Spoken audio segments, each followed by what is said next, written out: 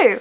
I absolutely love my bookcase. I like reorganising it, I like looking at all my books, and so when I discovered the bookshelf tag created by Ramblings of a Redhead Girl, I decided that I would do a video of the tag. It originates from book blogging, so I will link the original blog down below. I have made a few little adjustments to the questions just so that it suits me a little bit better, but for the most part the questions are the same. So question number 1 was describe your bookshelves and tell you where they are from. Now I don't need to describe them because you can see them for yourself, and also I've done a bookshelf tour which I will link for you, but in case you wanted to know, these are the Billy bookshelves in black brown from IKEA. The next question is how my books are organised, and you can see this in more detail in my bookshelf tour, but my top shelf, which is just out of frame, is all of my hardback books, or at least most of my hardback books. Here are the majority of my series. Here on this shelf I have books by the same author that aren't necessarily in the same series, as well as some additional series and some random books. The shelf below it that you can't see in shot is just random books where I've only got one book by an author. I also have my TBR cart where the top shelf is my TBR and the second shelf is where I keep the books that I have completed in the month. The bottom shelf just has camera equipment, and then my smaller bookshelf that's over there has the stuff that wouldn't fit here. I do have a Sanderson shelf over there, I have a manga shelf over there, and otherwise it's just a random collection of books. So some organisation, some not so organised, but it makes sense to me. The next question was the thickest book, which I'm going to interpret as the book that I have that has the most amount of pages, and of course it had to be a Sanderson book, didn't it? Oathbringer, which is book 3 in the Stormlight archive, which brings in at 1,232 pages, not including the Ars Arcanum, which is the section at the back that explains some cultural points and the magic system in a little bit more complex detail, etc. If I'm including the Ars Arcanum, then it's 1,242 pages long, so definitely the longest tome that I have. The next question is the thinnest book, and I'm going with the shortest book that I own, which I think is Flying Witch by Chihiro Ishizuka, which is a very, very small and very, very short manga. I'm going with this because it's also manga. I've possibly got a book that has less pages, but I suspect this one has the fewest amount of words and is therefore the shortest. I could be wrong, but this is the one I'm going with for this question. The next question is a book that was gifted to you, and I'm very lucky. People know that I love books, and so I do get gifted books quite often, but I'm going to mention The Fountains of Paradise by Arthur C. Clarke, which was a gift from my friend Nisha, and the reason I am choosing this one for this question is because this is one of her favourite books ever, and I really need to read it. So this is me shaming myself. I need to read this. I did even start it, and I just...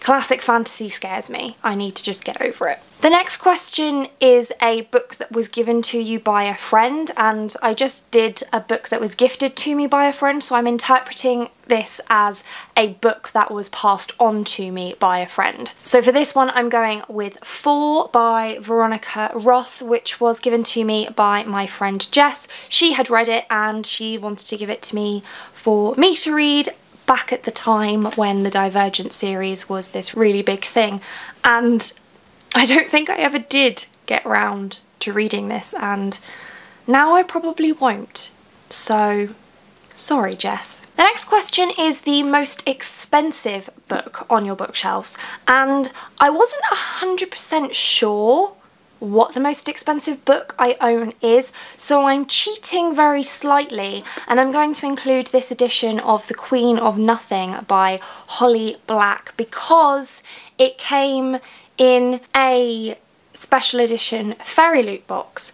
So it came with a bunch of other stuff, but technically it's the book I spent the most amount of money on because I wouldn't have got the book if I didn't get the box. So, I mean, this is kind of cheating, but my channel, my rules.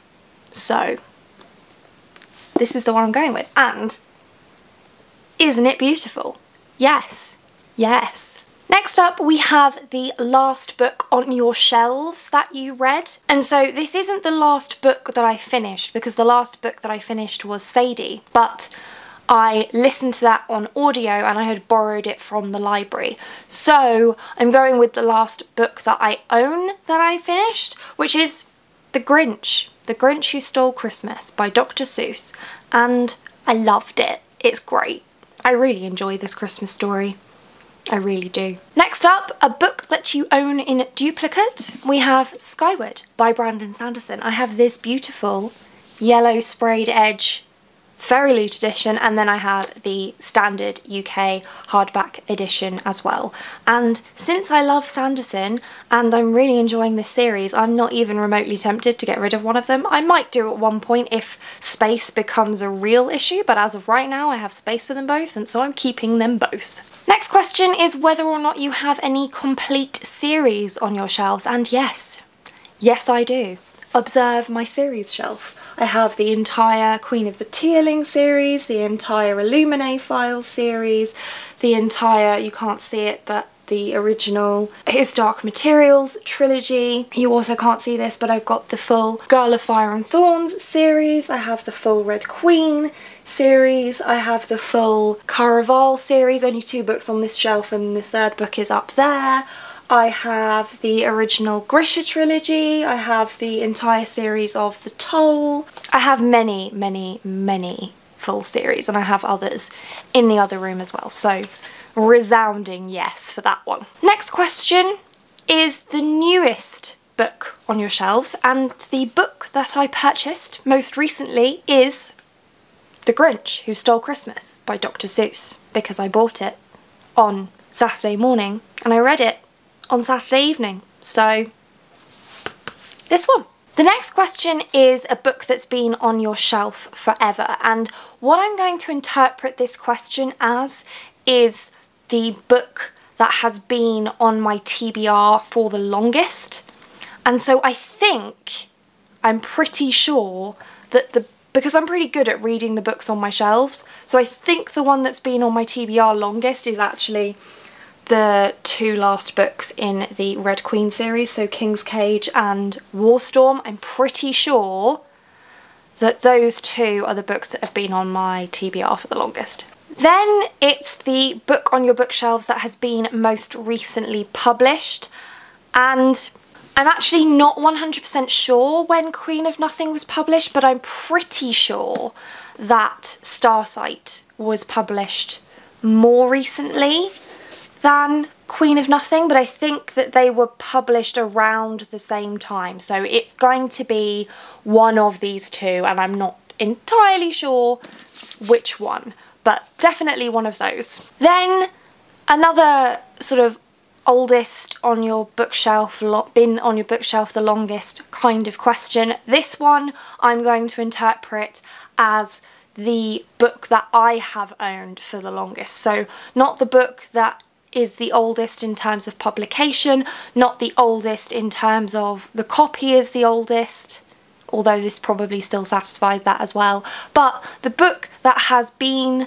in my book collection for the longest is Winnie the Pooh by A.A. Milne, which my parents gifted to me for Christmas 1992, for which I would have been a grand total of 1 year old. So, I'm pretty sure that this is the book that I have owned for the longest and still have. Next up, a fun one, a book on your bookshelves that you won, and I won this advanced reader copy of Frankly in Love by David Yoon in a raffle at Yalc, which never happens, but somehow I managed to win quite a few books at Yalc, and this is one of them. I have read this one, did really enjoy it, and possibly enjoyed it all the more because I didn't have to buy it. Win! The next few questions I'm going to give slight slight cop-out answers for. The first question is a book that you hate to let out of your sight, and honestly, all of them. I have this really weird anxiety thing where I don't like to lend my books, probably because when I was younger I did lend my books. I lent my entire series of The Symphony of Ages by Elizabeth Haydn to a friend of mine, and they're really difficult to get hold of. I'm pretty sure they don't print them anymore, or at least not the original trilogy and the second trilogy, and she never gave them back. So I then waited 10 years before I got replacement copies. So I don't like to lend my books to people, and the thought of it really stresses me out. So all of them. And then, similarly, my answer to the next question is none of them, the question being which of your books is the most beaten up. Now, I recently posted a Harry Potter ranking video, which I will link somewhere. And there were a couple of Harry Potter books that are slightly beaten up, but those were shared for a number of years between myself, my mum and my sister, and were read many, many times, so possibly those are the most beaten up.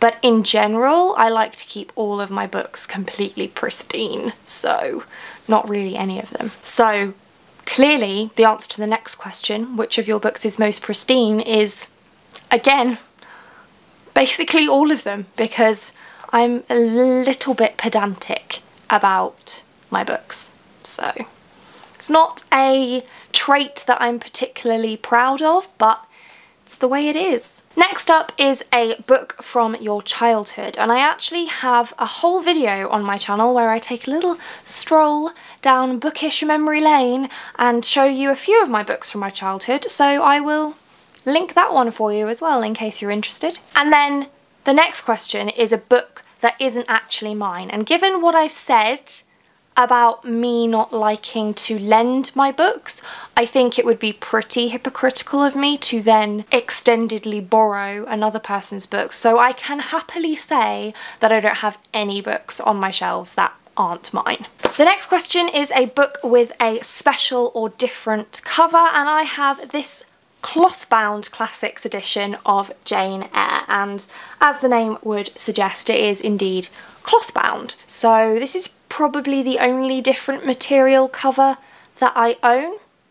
I'm pretty sure that's right. The penultimate question is a book on your bookshelves that is in your favourite colour, and for this one I have Scythe by Neil Shusterman because my favourite colour is red, and this has lots of red on it. And then the final question is, do you have any signed books? And actually I'm really lucky, I have quite a lot of signed books, and I may just do a signed book collection video at some point, so keep your eyes peeled for that. But because I went to Yalc this year, I got quite a lot of books signed at Yalc. So yes, I do have quite a few signed books. And that's it for this tag. I hope that you found it interesting and educational maybe. Let me know your answers to these questions, or if you plan to do this video, then link it down below once you've posted it and I would love to check it out. I tag basically anybody who's watching who wants to do this tag. And that's it for this one. Thank you so much for watching. If you like this video and want to see more like this from me, then do think about hitting that subscribe button, and I hope to see you here again soon. Thanks! Bye!